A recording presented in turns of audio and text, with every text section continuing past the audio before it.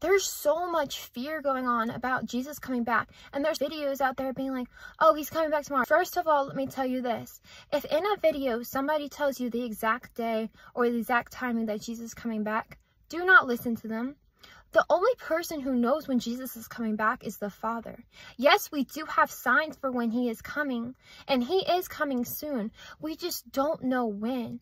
It could be tomorrow. It could be 10 years from now, but we don't know. So I'm not going to say when because I don't know. Only the Father knows. And there's also so much fear around this, but there shouldn't be. If we're believers, the day of Jesus coming back is going to be an amazing day. It's going to be a bad day for all those who do not believe. So that is why it's our job to tell the word to others, to spread the good news, and to be prepared and to help prepare others for the day that Jesus comes back. But it's not a day to fear. It is a day to rejoice for.